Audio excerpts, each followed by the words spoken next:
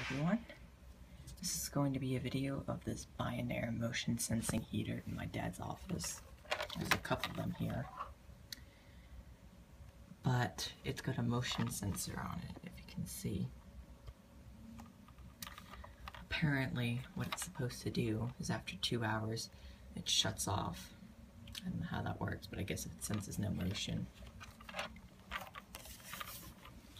I definitely want one of these.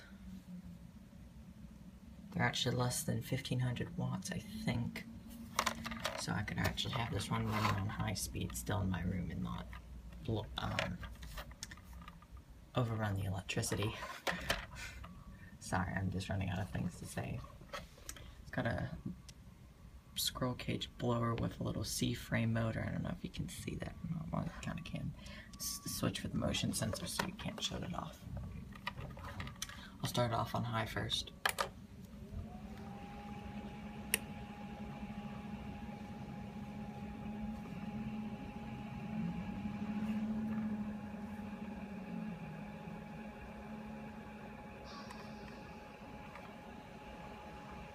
Nice and warm. It's not hot, but it's warm. And the motion sensor, you can override that. Low speed.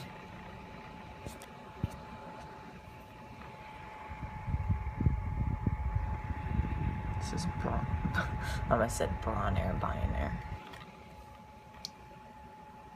And it's got a really cool feature. It will actually cool down first before it shuts off.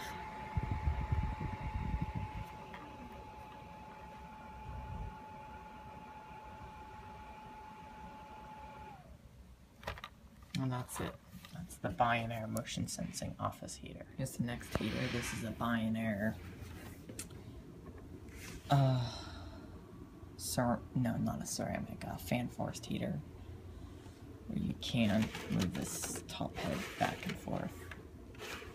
It's got one of these stupid, lousy one-touch controls on it. I hate one-touch so much.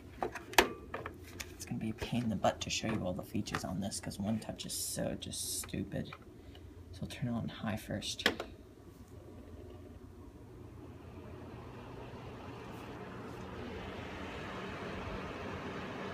And it smells very bad because it hasn't been used in a while. It's kind of shaky. This one does have a tip over switch.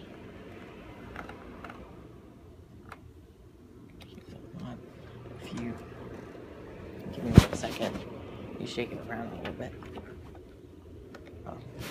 On one of them, if you shake it around, it'll just stop running.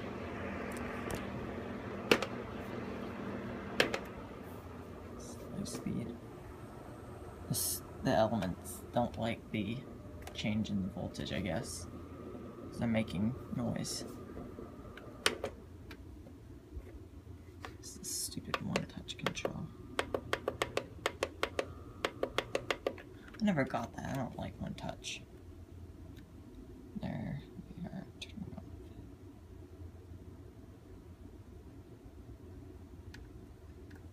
off. They do look pretty cool, but I mean, like, they don't work well. And if you hold the button in, they stop running.